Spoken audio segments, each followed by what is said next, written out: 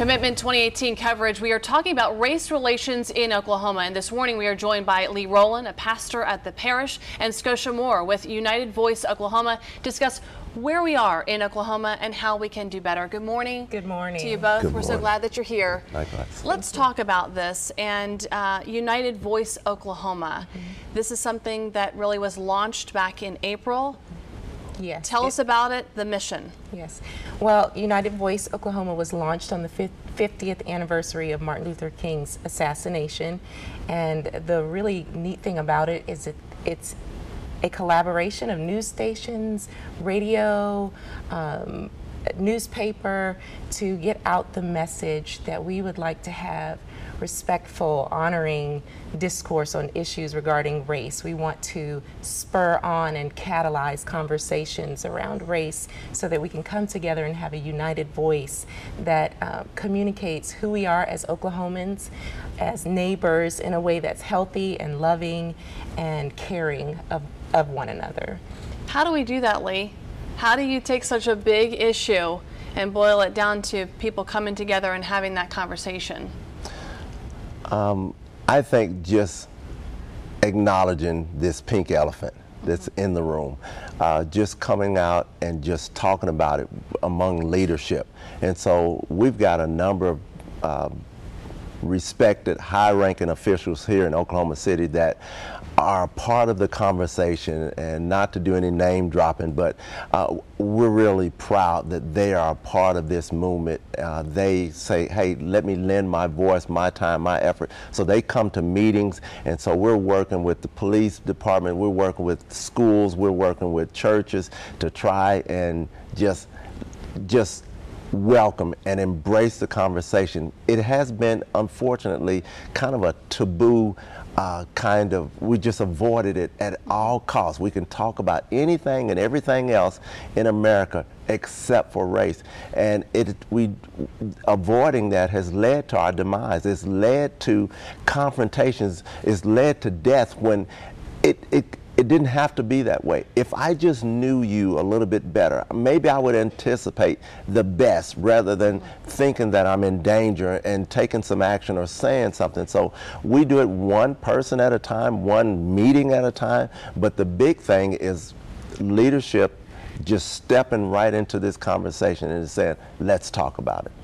Have you seen changes already, or do you have an example? I know change takes time. Yes, it does. But I imagine when you do meet with someone, do you see sometimes a change in someone's heart, or suddenly a light bulb is going on, their understanding? Definitely. One of the things that we have encouraged are conversations around the dinner table together, because if we stand at a distance and just make observations and accusations, then we don't get to understand what's in someone else's mind and heart, what is their life experience. But we all need to eat. I love to eat.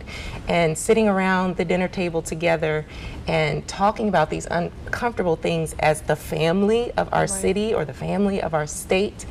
I've seen, we've hosted several different events where we've had many tables in a room and, thrown out some questions or had someone speak or had a panel.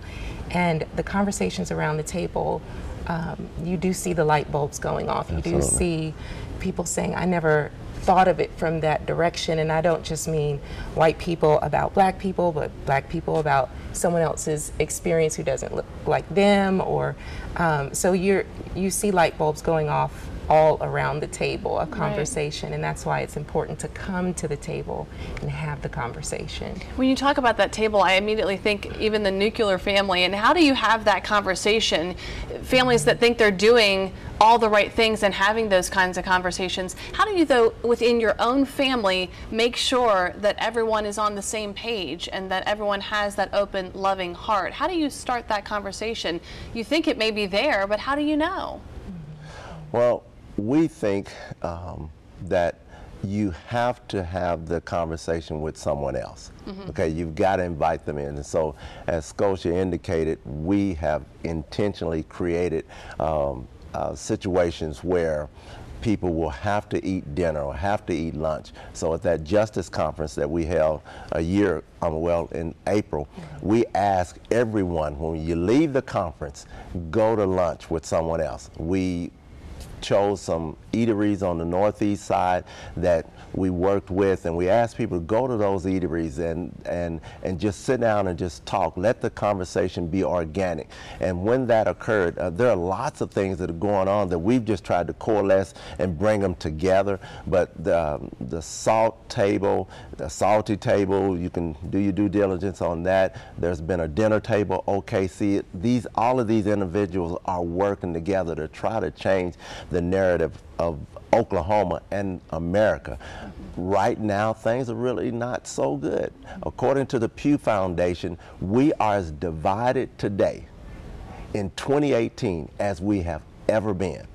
That is crazy. That's beyond my wildest imaginations. When you think of the 60s and the 70s, 50s, the turmoil that was blatant and overt, and for their research to say we are as divided today as we've ever been, we have to get off of our heinies and start to have the conversation. And leadership needs to make sure that we're at the front of this initiative. Pastors, politicians, business people coming together, and we're trying to arrange and trying to make that happen. And it's happening slowly, but we're seeing some real progress. People that they felt like, well, I don't really have a dog in this fight. And now, because of their relationship with Scotia, with Lee, with these other individuals, because of their relationship, said, hey, I love you, I know you, I hurt with you when you hurt, I rejoice when you rejoice, and vice versa. We're seeing some real progress being made. And we're almost out of time, but if people are watching and they want to reach out, they want to figure out how they can be a part of this movement, how do they do that? They can go to the website, United Voice OK. There's a section where you can put your information in, where you can be informed.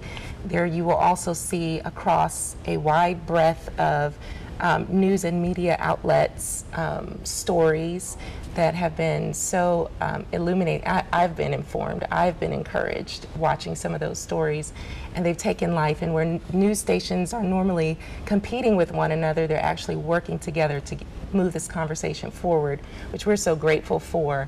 But for the citizen of Oklahoma, it makes it a better place. I'm a mother of 10, I've shared that here before, and we want to leave it better than we found it. We want our city and our state to be a place where our children are doing better than we are. That's every parent's desire for their children. And so if someone wants more information, they can go to the website.